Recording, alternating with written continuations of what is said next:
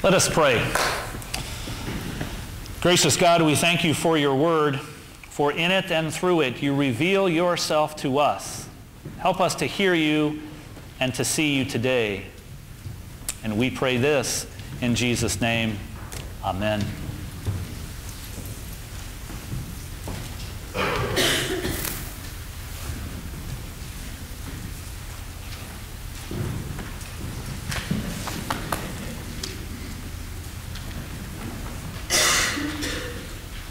Did you see it? What? What do you mean, what? Did you see it? I don't know. You're not sure?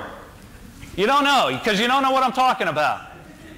Well then, let me tell you about it because it was pretty amazing. You need to hear this.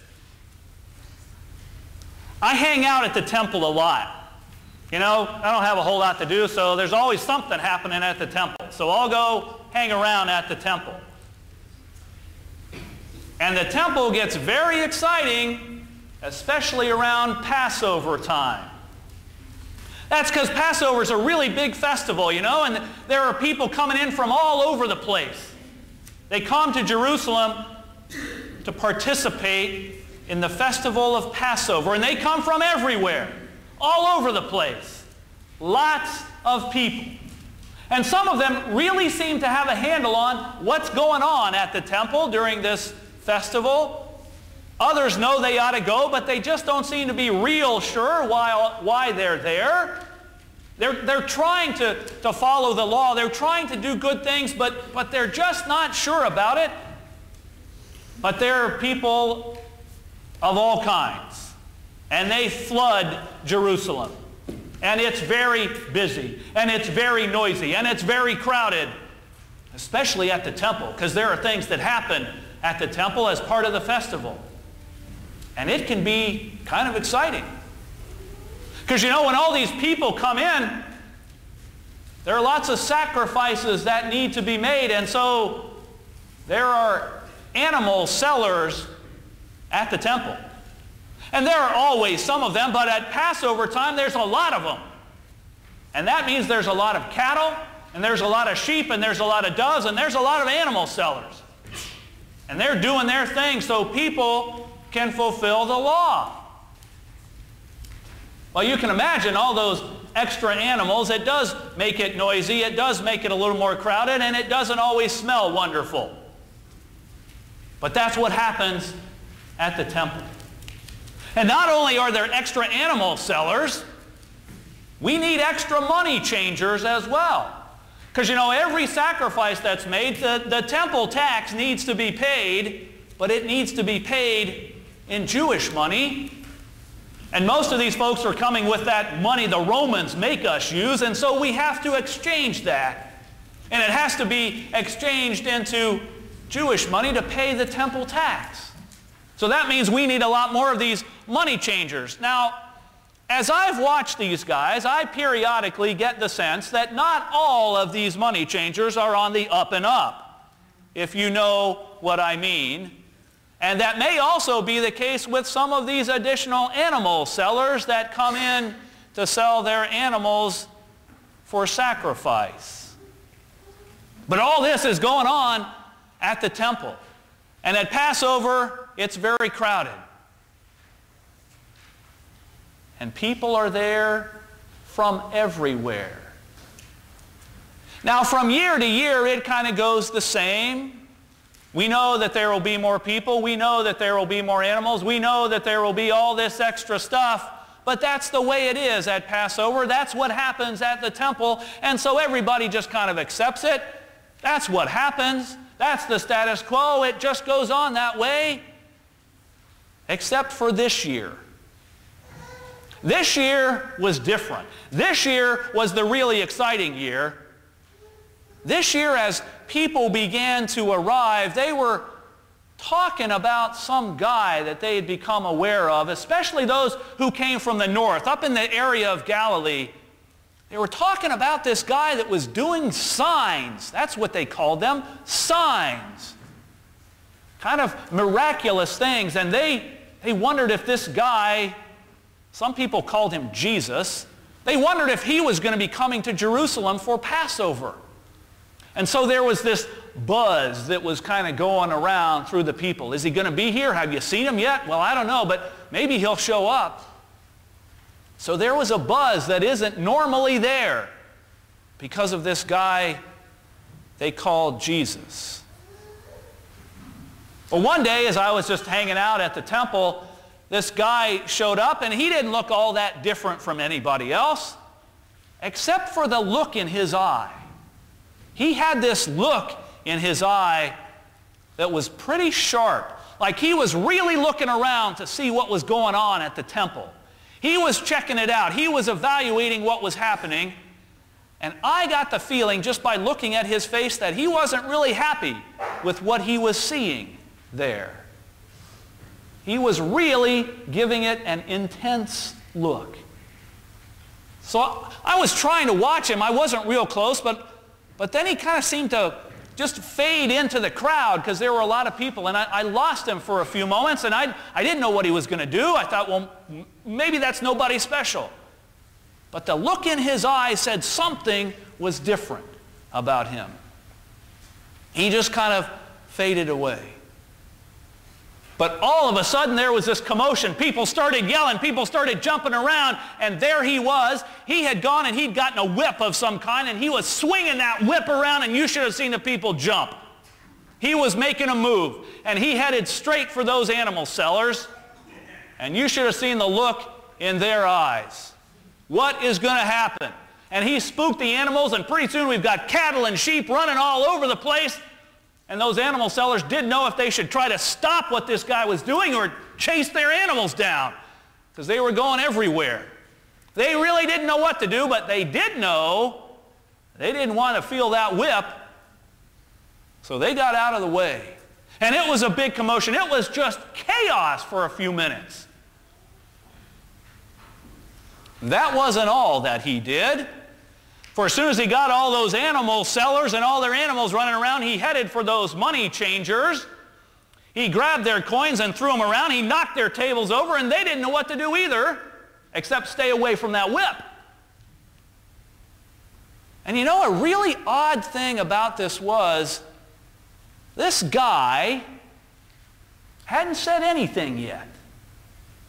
He'd just been swinging that whip around. But then he turned to look at the dove sellers, and their eyes got big. And he headed for them, swinging that whip, and they jumped up, and he did now say something. He said, "Get those things out of here."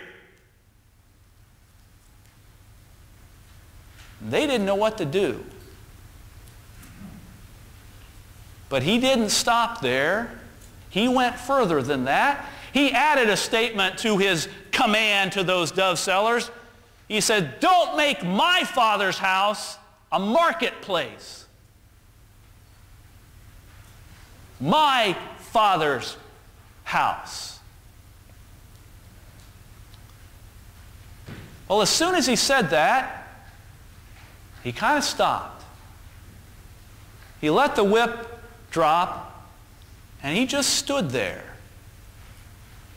He was a little bit out of breath, as you can imagine. He was pretty active there for a while. Some other people were out of breath too. But he just stopped. And he looked around to see what was going on. And the commotion began to die down a little bit. The dust began to settle, because he'd really caught the attention of everybody there with his statement about my Father's house. What did he mean by that? What did he mean, my Father's house? This was the temple. It belonged to everybody. What did he mean by that? Was he trying to draw some connection back to Abraham or perhaps King David? Or, Herod was the one building this temple. Nobody really understood what he meant by that statement. It was kind of a mystery to everybody. As people were trying to figure out what that meant, some of the authorities showed up. Not only had this guy gotten the attention of everybody who was selling animals and changing money, he'd gotten the attention of the authorities, as you might guess. And they showed up, and they wanted an explanation. And they wanted it right now. They said, you need to give us a sign that you have some authority to do this. They wanted an explanation. Now, when this guy answered the question, I thought he was just trying to avoid the question because his response didn't make sense to me. It didn't sound like he was answering the question they asked, because he said, tear down this temple and in 3 days I will raise it up. What? What is that? I don't think that's what those authorities had in mind when they asked the question. And I don't think they understood what he said, because they responded, this temple? It's been under construction for 46 years. And you think you can raise it in 3 days? Come on!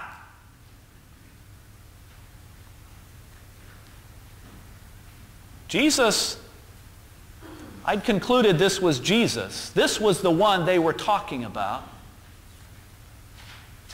Jesus looked at them for a minute and walked away. Melted into the crowd and walked away. Now, there are some people who say he's still around. There are some people who say he's still in Jerusalem somewhere, but there are others who said, no, he's gone back to Galilee. But if he's gone back to Galilee, I hope he comes back to Jerusalem sometime, because I'd like to see him again. I'd like to hear if he has anything else to say, because I don't think we understood what Jesus said to us that day. He may still be around, but I hope he comes back to the temple. I'd like to see him.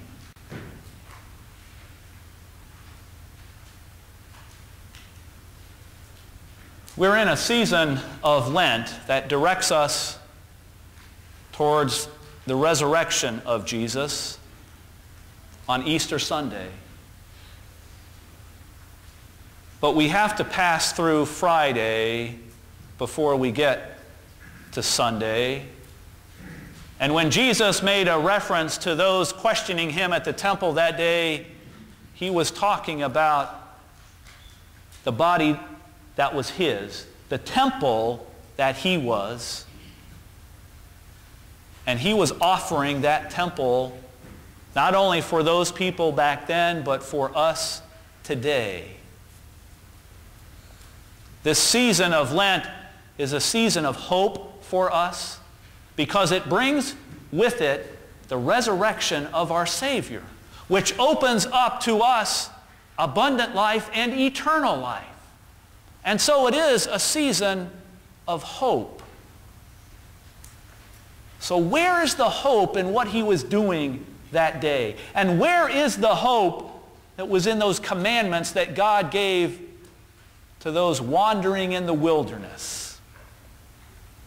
Well, those wandering in the wilderness had been wandering for about 3 months. The scriptures tell us 3 moons had come and gone, and they found themselves in the wilderness of Sinai. They had already received manna from God to keep them alive. They had already seen water coming from the rock. They had seen how God was providing for them. They had already begun to think at times, Moses, you've done nothing but bring us out here in the wilderness for us to die. And yet God was giving them hope.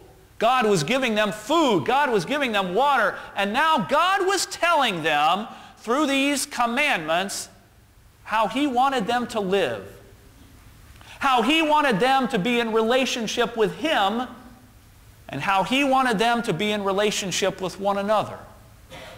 He was providing hope for them, helping them realize he was not just abandoning them in the desert, but had plans for them, had a future for them.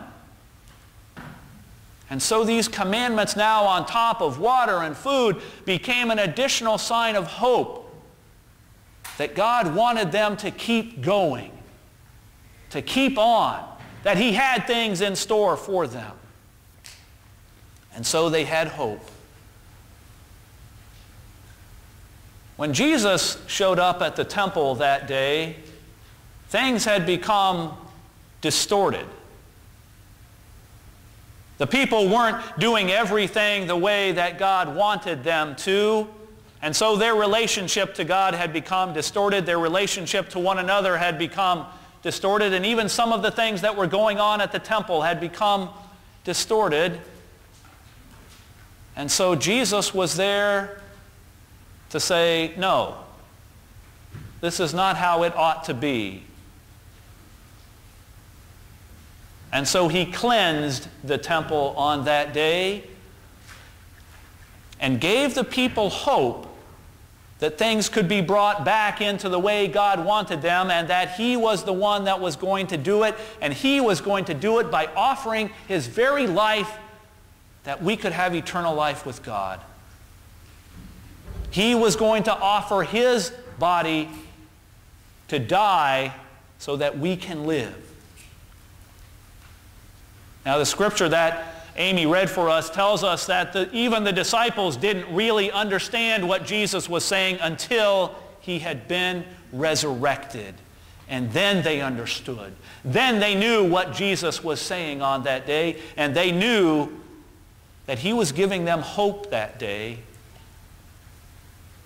that God still wanted them, that God loved them more than they knew, and He was going to offer His life that would be raised in 3 days, that we all might enjoy abundant and eternal life. So just as God was offering hope to those wanderers in the wilderness, Jesus was offering hope on this day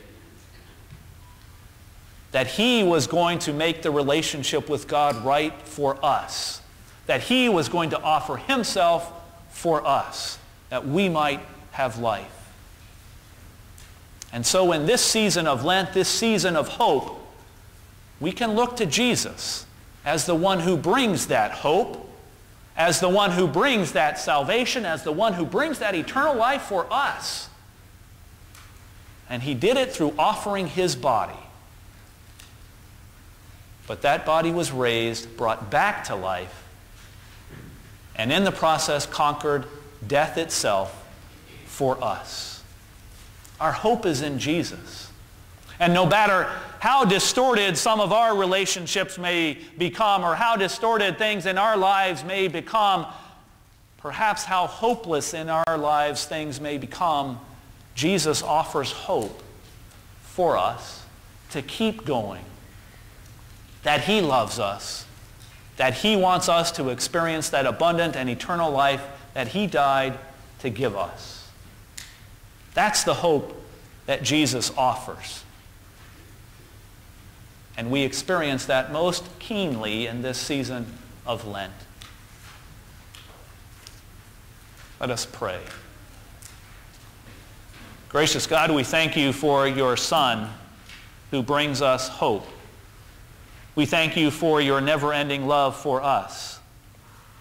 We pray that You will keep that hope alive within each of us, not just today, not just during this season of Lent, but throughout all of our days ahead. And we pray this in His name. Amen.